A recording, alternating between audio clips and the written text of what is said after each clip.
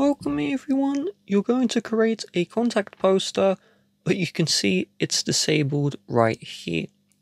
Now if you want to create a poster, but you will be unable to share it, I'll cover fixing that in a second. If you just tap on the edit button at the top right hand side, and then you can go into edit, and then you can create a contact poster right here. You can see the create new. The reason why this says disabled is because you are not in an Apple ID. So to fix this, we're going to open the settings, and if you haven't signed in here, make sure you sign in with your iCloud. But the main one is that for the contact poster to work, you do need to have iMessage. So if we go into messages here, we're going to sign in with our iMessage. Once we are signed in, tap on the share name and photo.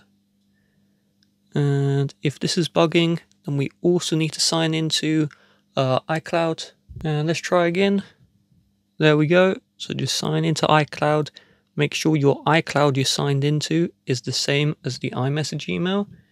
And then we can turn the name and photo sharing on. We'll tap on done. And if we go back into the contacts, my card, excellent. There we go. Contact photo and poster is not disabled anymore. With that being said, if you would like to help support the channel, please do check the description. Bye bye.